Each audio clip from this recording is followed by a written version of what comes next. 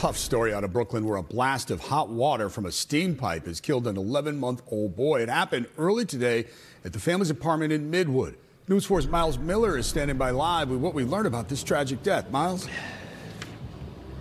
That's right, and we have just learned from a notice put on this building by a building inspector that it appears that it was a corroded steam pipe in apartment 2A that caused that child's death. A torrent of really hot steam and water killing that child this morning. A frantic 911 call led fire and EMS to 850 East 14th Street in Midwood. An 11-month-old boy, the victim of a steam pipe that burst hot water and scalded the child as his mother took care of his siblings in the next room. My heart breaks. My heart breaks. I would think only if the valve is broken. I never heard of one exploding on their own. The child was rushed to Maimonides Hospital, but tragically died from the injuries. The emotional and physical toll was visible on the family. The child's father's face red from the steam as he returned from the hospital. I saw 2 police cars outside and a couple of people taking videos, but it's not.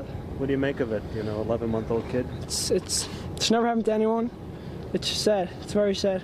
The family left the apartment this afternoon, the child's stroller with them, all too distraught to speak.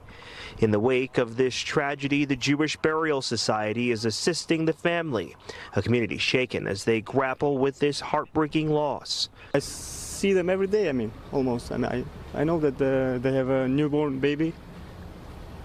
It's horrible. This afternoon, 3 complaints filed with the city buildings department, including a faulty radiator in the apartment, defective boiler, and illegal laundry in the basement. The room where the child was injured has been partially vacated as part of the ongoing investigation.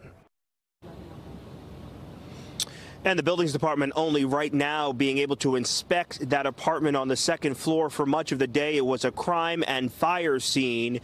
And we know that the buildings department inspectors have also been in the boiler room. They are doing that investigation tonight. We're live in the Midwood section of Brooklyn. I'm Myles Miller, News 4, New York.